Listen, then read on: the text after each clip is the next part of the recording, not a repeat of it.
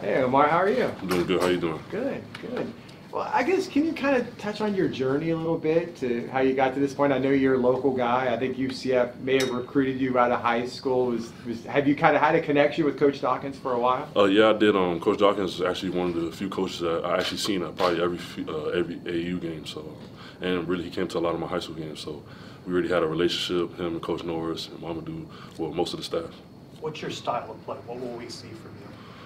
Playing fast, defensive anchor. I like to protect the paint, rebounding, and just play hard and do whatever the coaches need to do my job.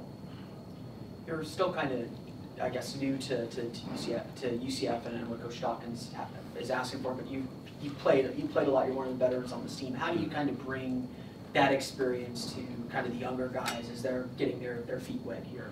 For the most part, I say listen to the coaches. They know what the team needs, and they know their system. This is their system. So just really just listening and just playing hard. Really, I feel like if you play hard, you're gonna be in the right spot, and everything's gonna go well. What's it been like for you trying to gel with these new guys here? Just really just bringing in from what I know, and just talking to my teammates on and off the court.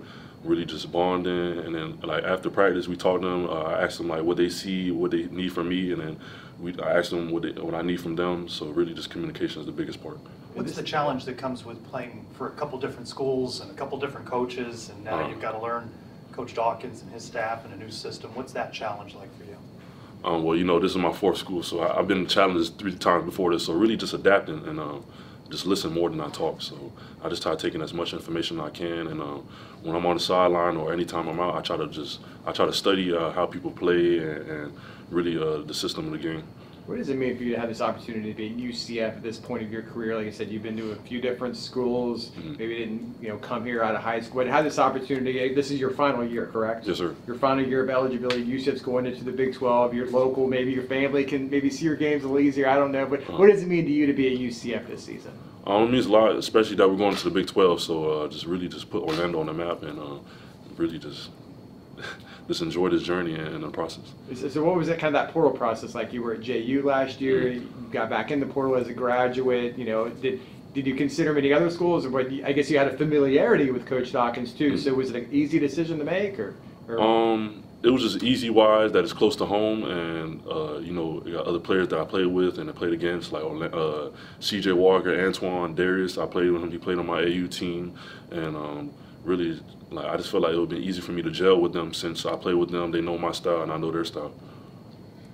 How important is it for you to have a really good season? I don't know how you've kind of felt about your past stops, but you had a lot of potential, obviously, coming out of high school, been in different schools. So how important is it for you to kind of show that potential? And coaches really talked highly of how you've performed. So how important is it for you to have a really good season? It's very important. Plus, this is the last go round, so I mean, I might as well just leave it all on the court, leave it all in Orlando. What responsibility do you feel? You mentioned going into the Big 12. The pride that you take being part of that first team that's going to be in the Big 12. Just bringing in all the experience I had playing in the big arenas, sold out crowds. So really just keep my teammates locked in and just be a vet and just talk to my team and lead. Are you comfortable in that leadership role? Yes, sir, of course. I mean, my teammates, they listen to me and I listen to them, so I feel like we're so comfortable with each other. It's not that hard to lead because every time I talk, they always listen. And when they talk, I listen to them. The past few seasons, it looks like you've been getting better on offense every year. Well, how are you taking that leap this year?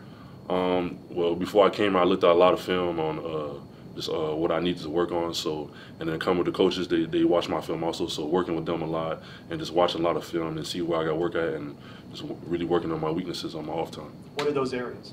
I like to work on both hands, mid-range, pass and setting screens, watching film, see like how I could get open, what I got to do to get open, get the ball, just things like that. What do you like about this team? Who are maybe some players who are standing out? I guess maybe you've had one scrimmage so far. Like, what stands out to you about this basketball team? This team is very versatile. They're genuine guys, so I mean, we love each other. That's why I like it. So it brings us close together.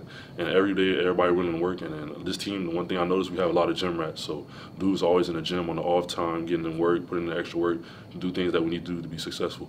In order to be successful, what will this team need to do? What will we see night in and night out if it's working?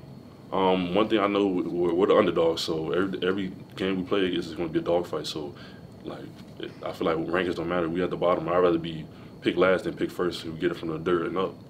Well, you just said it picked last. I mean, you guys saw it. You know, a lot of the Big 12 and the Big 12 poll, and everyone else is kind of predicting you to be at the bottom. How do you guys take that? I mean, it really just shows the fight in us. Really, it shows how hungry we are to want to be at the top. So, I mean, really, I just brought up the rankings, but really it doesn't affect me because every night anybody can win. So, Looking at your past few seasons, your blocks fly off the stat sheet. Do you expect to be the leading defensive anchor of this UCF team? yeah, that's definitely my goal anywhere I am. So, just be a defensive player and just lead in that way. Awesome. All set? Appreciate it. Thanks a Thanks, lot, Omar. guys. Good luck. Thank you. Yes, sir.